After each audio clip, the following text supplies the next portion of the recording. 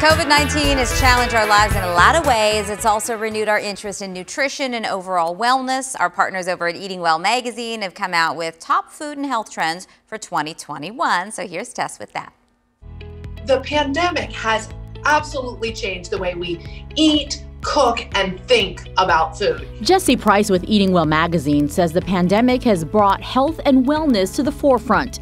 Experts say one big trend we're seeing is immunity. We think it's going to keep going in 2021. What we saw is people were especially interested in eating for immunity. So things like soups, salads, and breakfasts that would boost immunity. So what should you be doing? It's all the common sense stuff. Get enough sleep, exercise, eat a well-rounded, balanced diet, and try to reduce stress. There are certain nutrients that will help boost immunity, namely A, C, and D, and zinc as well. So try and up those in your diet. The next one is a little more surprising: chicory root.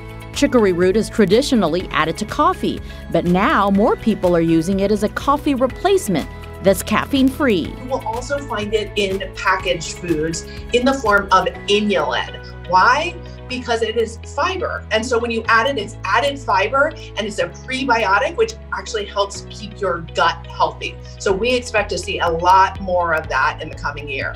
Also try spicing things up. Whether it's pantry staples or frozen foods, spicy is big. We looked at data from the grocery delivery company Instacart, and they were reporting that for piri sauce, which is a type of hot pepper sauce, sales were up 725% year over year, which is huge. Chili crisp also saw a big increase with 227%. We're also seeing hot honey. Try it on pizza, and lots of spicy cocktails like the jalapeno margarita. Another trending healthy food, tofu.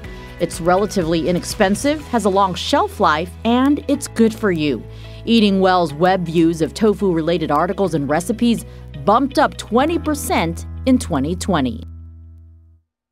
For the whole list, you can visit Eating Well's website. Eating Well is published by the parent company of this station, the Meredith Corporation. We'll be right back.